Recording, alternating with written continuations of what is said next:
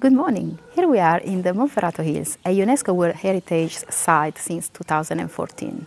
We're here in this village called Cella Monte that is particular because most of the old houses here are made of this particular stone that is the one that you see here.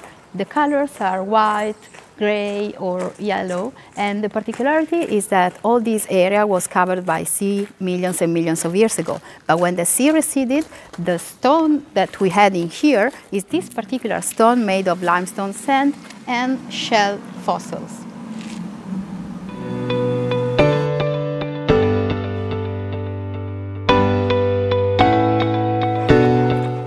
And we're now in front of the Ecomuseum of the limestone, opened in 2003, in order to allow all the people to discover all the secrets of this stone. One of the secrets of this stone is that it keeps the temperature cool and constant. And that's why most of the people here were carving underneath their canteen wine cellars to keep their wine bottles cool. These wine cellars are called Infernote, and in the Ecomuseum you will be able to visit one of them.